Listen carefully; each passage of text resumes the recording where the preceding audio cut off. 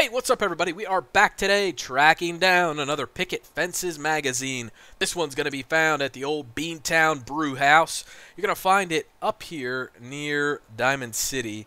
So here is Diamond City, and if you just kind of follow the river around as it loops up at the top end here, this is where you're going to find Beantown Brewery.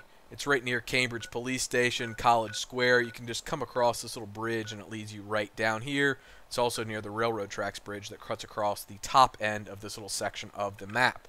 So, once you get out here, actually let me show you where we are on the map. I'll zoom in a little bit better. So, we're on the eastern side of the building, and the reason I point that out is this door is actually open. You don't have to unlock it. There's another door that's an advanced door. I like to actually come in this door myself. That's why I'm standing out here explaining this to you, and we're not just inside going to find this just yet. But once you get in here, you're going to have to deal with a bunch of raiders, and there's also a ton of alcohol to loot in here, so make sure you pick all that stuff up. You're going to head up these stairs, and when you get to the top of the stairs, you're going to hang a left, head across this catwalk,